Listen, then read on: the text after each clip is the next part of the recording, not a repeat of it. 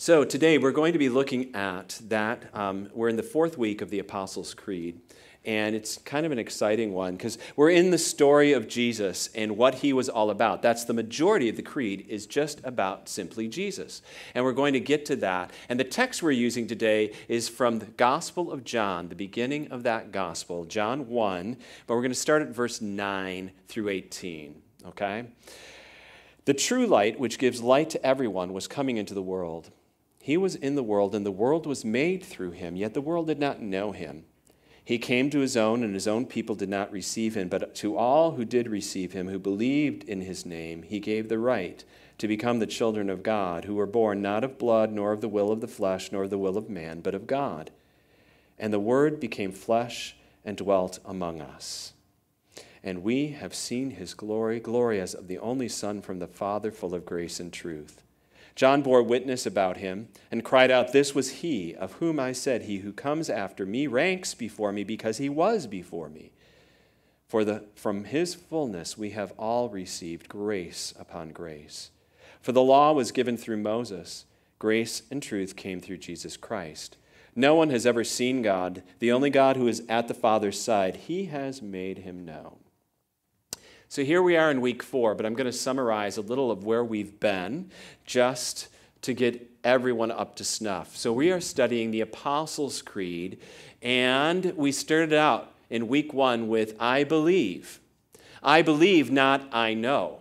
And that's a huge difference. It's not about knowledge in the head, but trust in the heart, and where you can rest your whole lives on this creed. It is the foundation of everything, the foundation of our lives. I believe.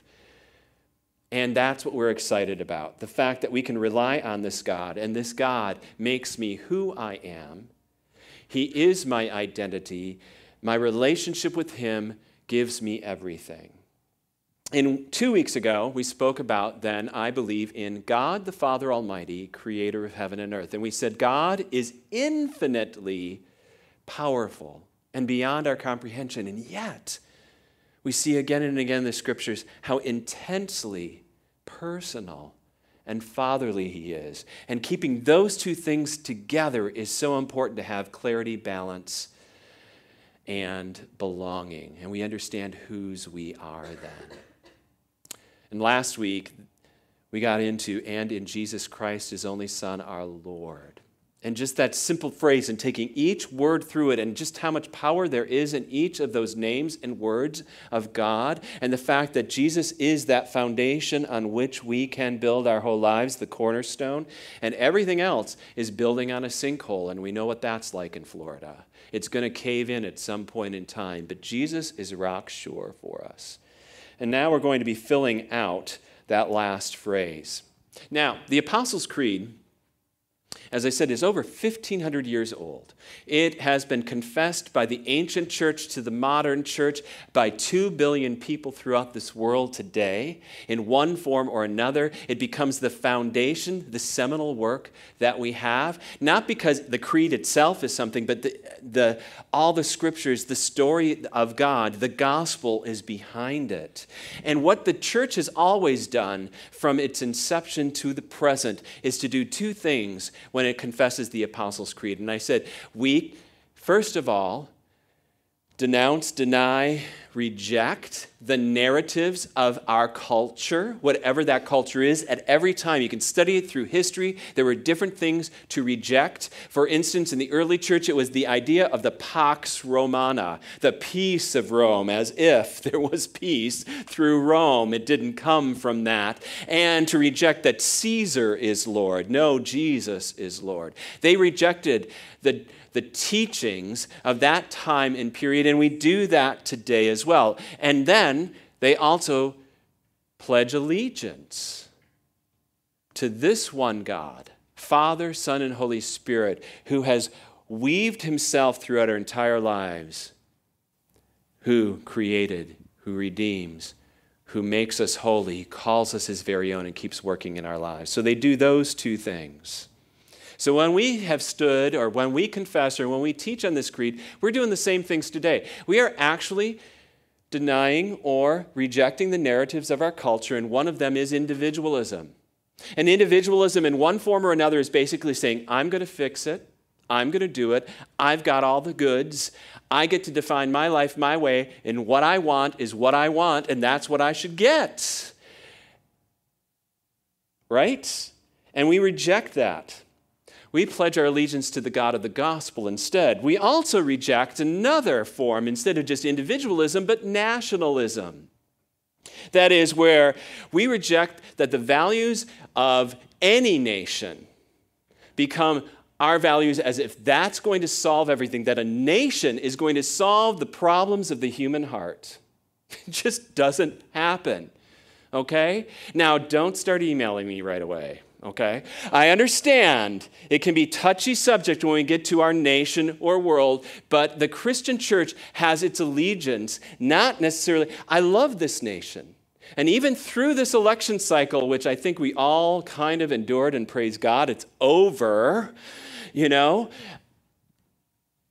know that we are not the end-all and be-all, that the nation is not going to solve the biggest problems, that they are not in politics that's going to do it, but it is something that God has to do. Whether it's collectively or individually, human beings are not going to solve our own problems.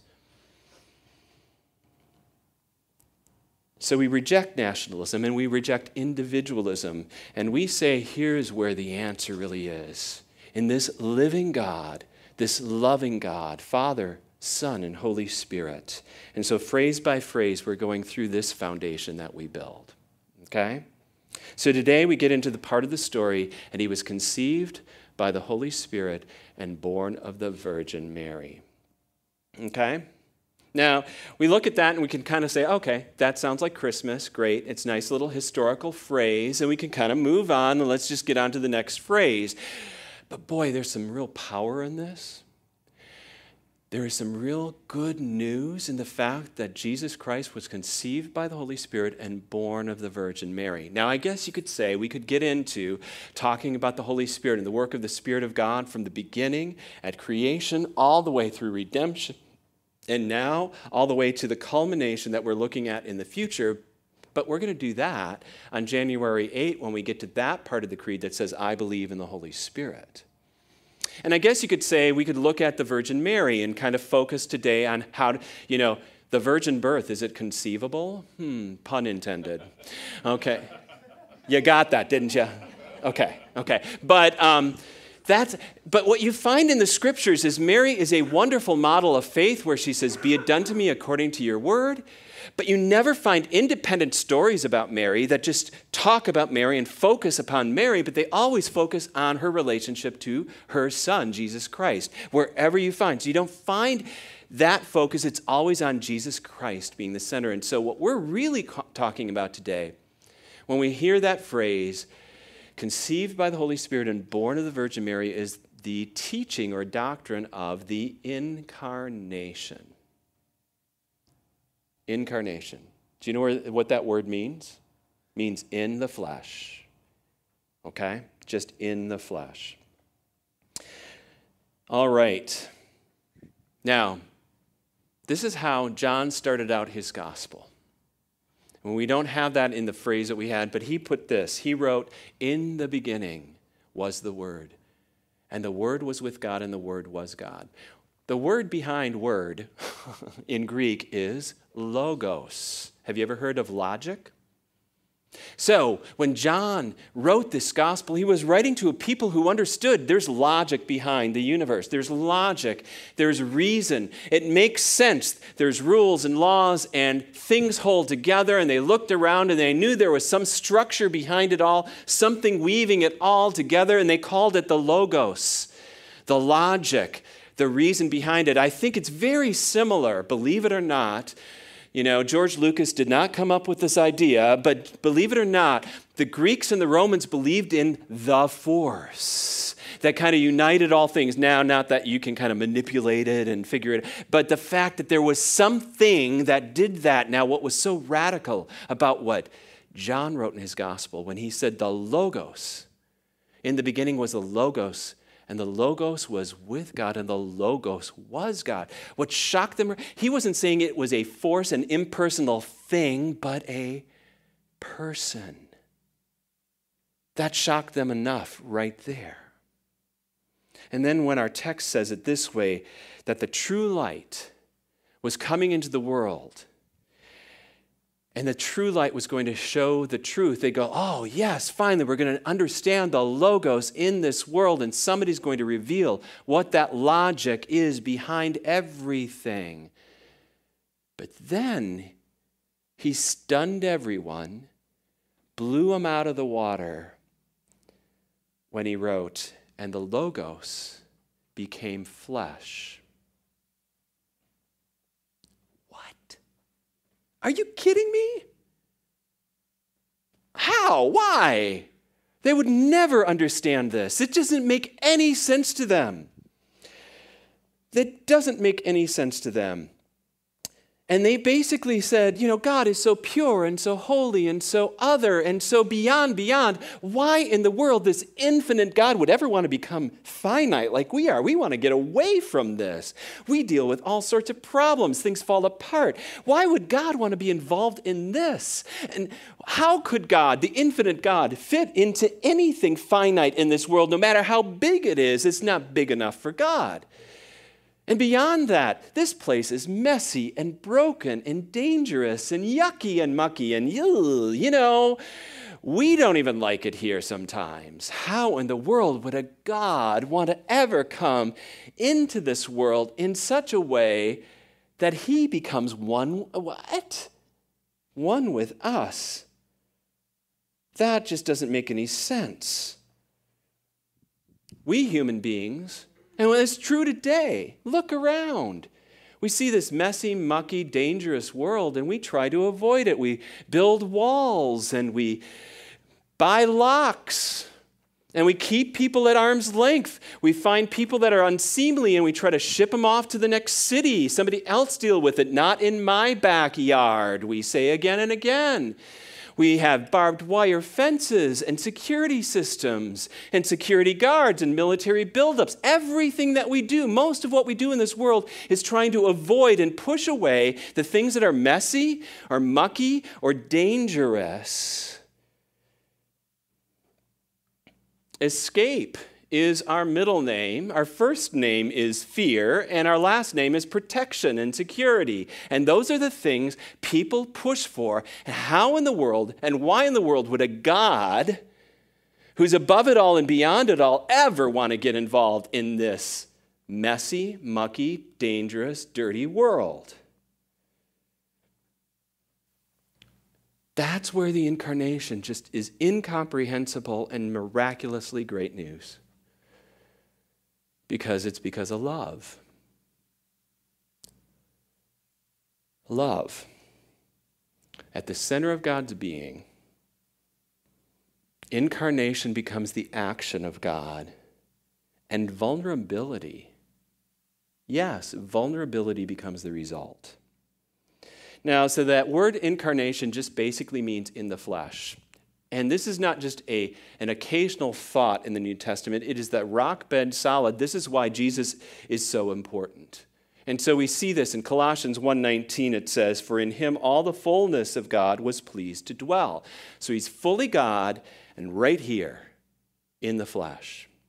In Colossians 2:9, in him the whole fullness of deity dwells bodily. You get both together. Or this in 1 John 4, "By this you know the Spirit of God. Every spirit that confesses that Jesus Christ has come in the flesh is from God." And finally, our text today, "And the Word, the Logos, became flesh and dwelt among us. And we have seen his glory. Glory is of the only Son from the Father, full of grace and truth." So Jesus is one person with two full natures, fully human and fully divine. Why is this so good? Well, like I said, we've got locks, walls, guns, barbed wire fences, security systems. We do everything to protect ourselves because we know there is something wrong with this world. Okay? It's flawed. It's a mess. Everybody knows that. Okay? Now, sometimes people will say it's because of ignorance in this world. That's why we have so many problems. And so let's just educate everybody and figure it out. And guess what? You can still get somebody who's brilliant, like Ted Kaczynski, Ted Kaczynski, who is the Unabomber, brilliant mathematician. Education didn't solve anything there. Or you can end up saying, hey, we just need more rules and laws and legislation because that way everybody will behave, and you can get police states out of that, and guess what? It just goes underground. It goes behind the scenes. You don't change anybody's actual hearts, just maybe their behavior once in a while, but boy, let's tell you, there's passive-aggressive resistance all over the place in those types of societies. Others say, hey, economics is really the problem. It's why people don't have enough stuff, and so if we just make more stuff and have more stuff in people's lives, everybody will be satisfied. But I have found, and you probably have seen, some very wealthy people who are still greedy and looking for more, right? Didn't seem to solve anything.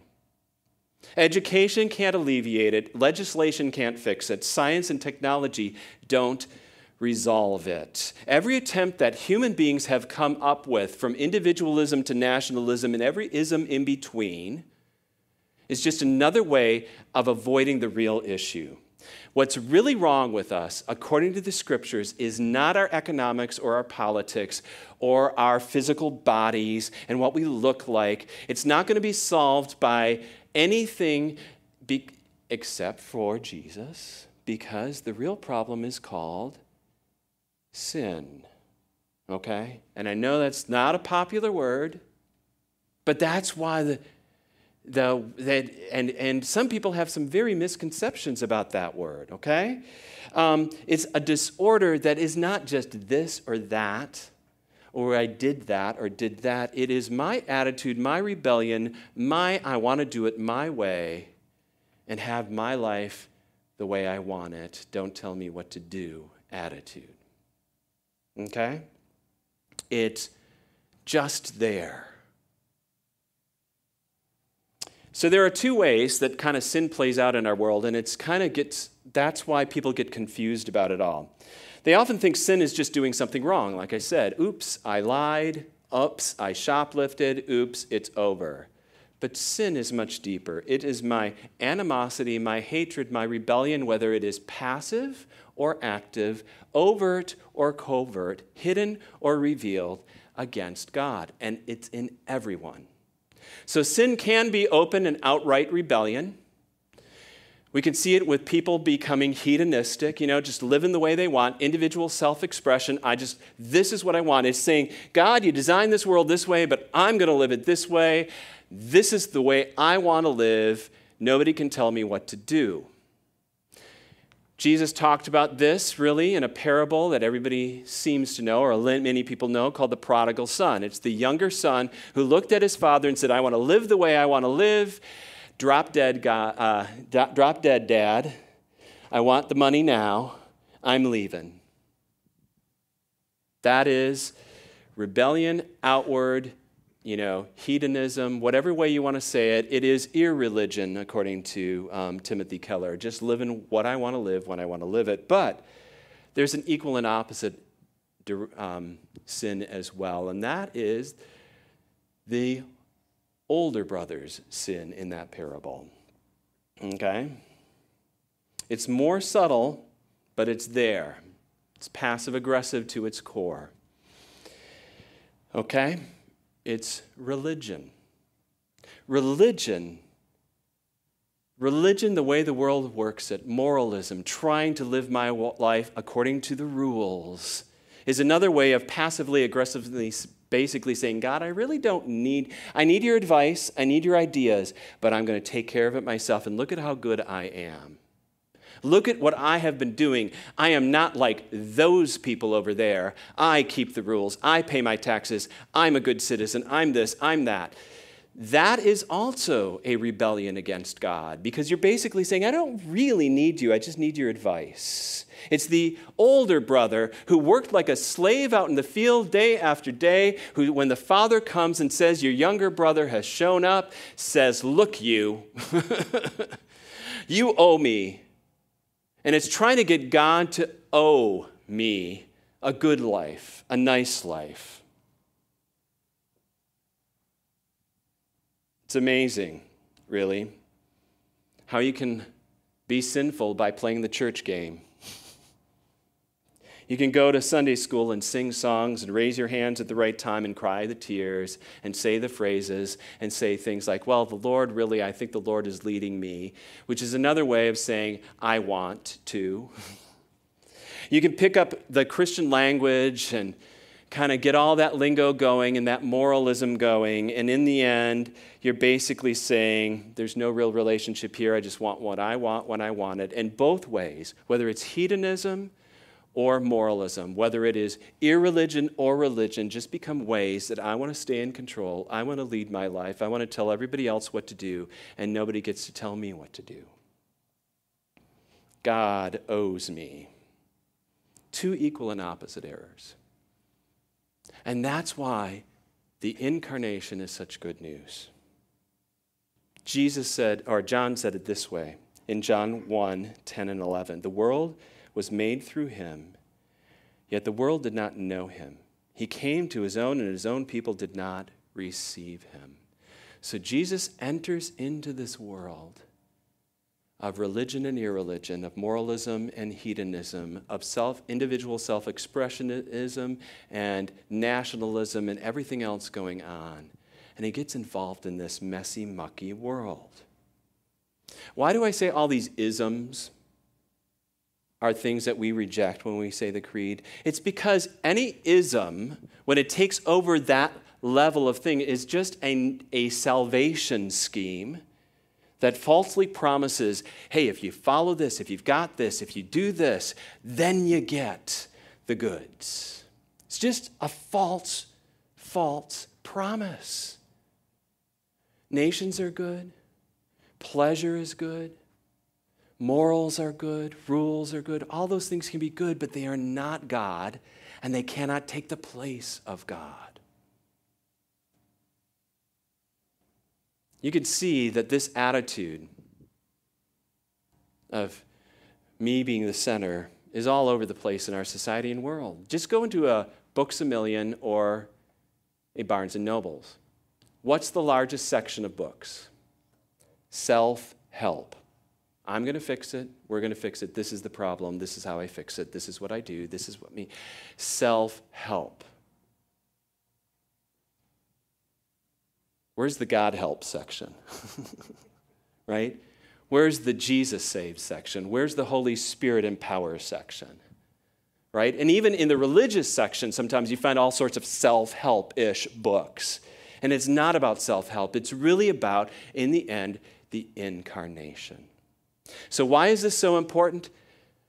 Because if Jesus is fully God and fully human, it changes everything. If he's just a good guy, a good human being, a good moral teacher, then we're basically left on our own again. We've got a good example of somebody who lived a nice life and did all this stuff, and we might inspire a few people, but we're still living in this broken, messy, mucky world. Nothing's really changed. One more person just died for that. But if we had a God who appeared in some form but not being truly human, he'd basically be saying, hey, I love you, but from a distance. Not so much. I love you, but stay over there. I'm going to stay over here. It's safer that way. He'd be at a divine arm's length distance from our chaos and mess in this world, and we'd be able to recite his name at the beginning of Congress and before all sorts of sports events and have a philosopher's God who doesn't really get involved in this world, and we'd still be stuck with our mess. But because Jesus has appeared to be both, or is both, that is, fully human, fully divine, fully God in the flesh, we have good news. Now, the way John said it in John's gospel here, he said that the law came through Moses. It's another way of saying, hey, anybody who's even a prophet and knows the reality and knows the truth, all you're going to get is law. The best you're going to get is advice. It's never going to be enough, even when it's God's truth. But grace and truth have come through Jesus Christ because he is God in the flesh, and he brings us the truth and grace and bears our lives upon him. You have a God who understands you completely. Not because he knows everything omnisciently, but because he has experienced it personally and vulnerably. Just think, if you would travel right now to Syria or Iraq, tell me, what precautions would you make? Kevlar jacket for sure, helmet, Bradley tank. And even then, I wouldn't even want to go. Would you? And here we have the God of the universe who comes behind the war scene in our rebellion in the midst of it all, and he places his son as a vulnerable baby in a manger for a maternity ward. What is God doing? Why would he experience that? And we see Jesus weep. We see him rejoice. We see him hungry. We see him fall asleep. We see him experience the exasperations of being human. He gets close to friends who then run away from him, deny him, betray him. He sweats drops of blood in the garden and agonizes. He pours himself out. He serves. He gives. He dies. And this is God at the same time. The incarnation says God loves you, God understands you, God will suffer through anything for you and experience it in your place. He doesn't stand off at some distant, doesn't just touch it a little. He takes it all in and becomes everything that's wrong with this world on the cross. He becomes sin who knew no sin and dies and puts it to death there. He becomes the cure. So, by this portion of the creed, again, I think we get clarity, we get balance, we get belonging. Clarity. At the root of the world's problems is not just this little issue or that issue, or I can fix it this way or fix it that way. At the root of the problem is right here in my heart. It's in my life. It's my rebellion. And the only cure for that is the full life, death, and resurrection of Jesus Christ. I can become religious or moralistic. I can become hedonistic or try to do it myself. But the problem really is right here, still there, no matter what I try to do. I'm not going to be the cure. I'm not going to fix it myself. Self-help is an oxymoron according to Christian life for salvation. Okay?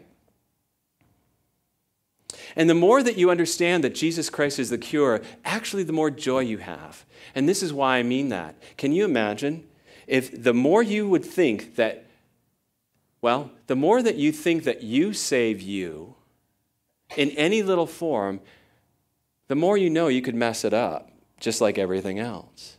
But the more you realize it's not that you save you, but God has saved you in Jesus Christ, the more sure you can be about that.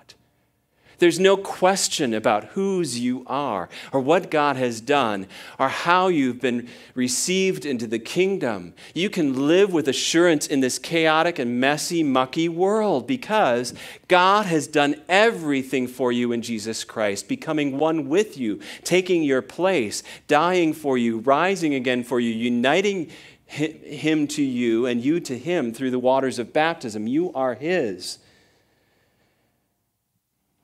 So you can say, as Paul says with such assurance in Philippians 1:6, and I'm sure of this, that he who began a good work in you will bring it to completion on the day of Jesus Christ. That's because you've got a God who's come into the flesh. That is clarity, and what joy that is. What peace you have. Then it also gives us balance. Because Christians are really not world-denying escapists who say, hey, we're going to live for a few I'm just visiting right now. I'm trying to get out of here, trying to avoid this, avoid that, get out of that. Jesus got into the middle of everything. Some of his best friends were some of the worst people in society. Didn't bother him in that sense. He was there for them. He said, I came to save sinners, not the sick, not the healthy. And so we as Christians don't escape from the world, don't try to purify ourselves by separating ourselves physically from others. We actually see ourselves being able to be in the world but not become of the world, just like Jesus Christ did. Okay? We can have balance in our lives. We can have our feet firmly planted on the ground. And I think that's why it brings up as well belonging.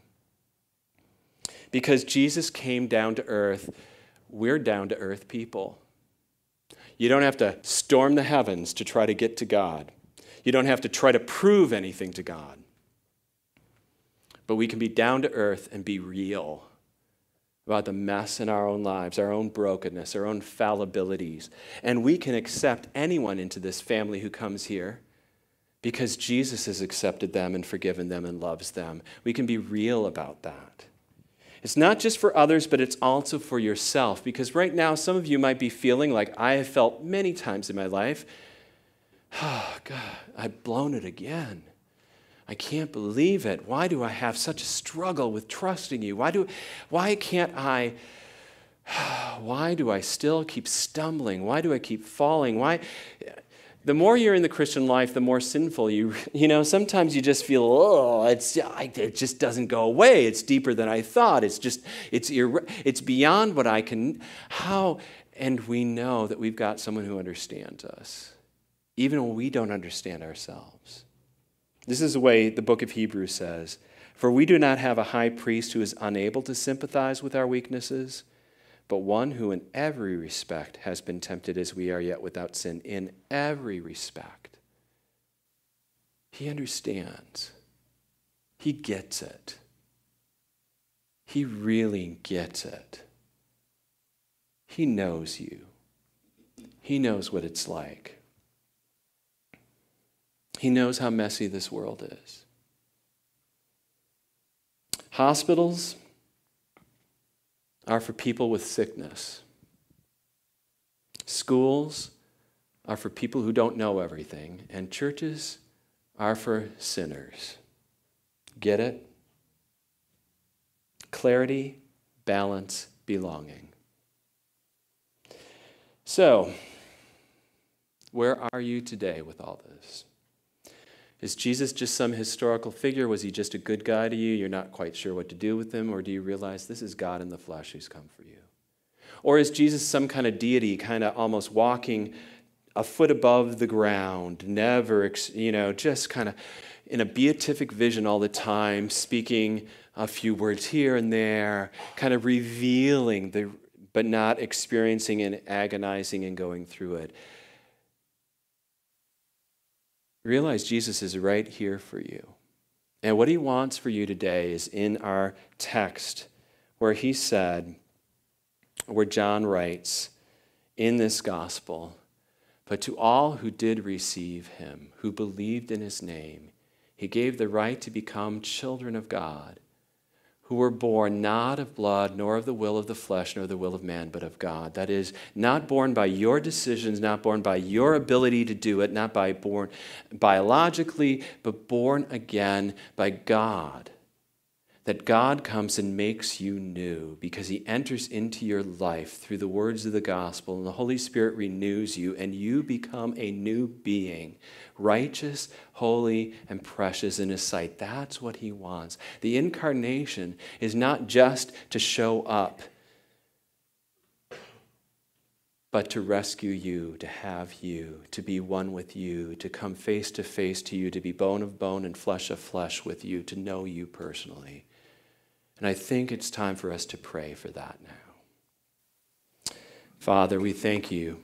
You've loved this world so much. You sent your Son, that he became one with us, that he became vulnerable, that he experienced the pains and agonies of this world beyond what we can understand, that he was tempted in all things. He struggled with all the issues we've ever faced, and he did it victoriously without sin. We don't understand how, we don't know why, other than your love. But thank you. Thank you, Jesus, for being one with us, being the God for us, not just appearing, but really being with us. and hallowing this earth by becoming present among us and being present with us today, so that we can pray to you always, to know with clarity we are saved, to know the balance of living in this world but not being of this world, and to know, Lord, we belong to you, and you belong to us, and we get to celebrate that for eternity. So for those, Lord, today who struggled with this understanding of Jesus, we pray, Holy Spirit, you work in them that they can believe and receive the right to be children of God, not born out of our own decisions or will, power, but by you. All this we pray in your precious name, dear Jesus. Amen.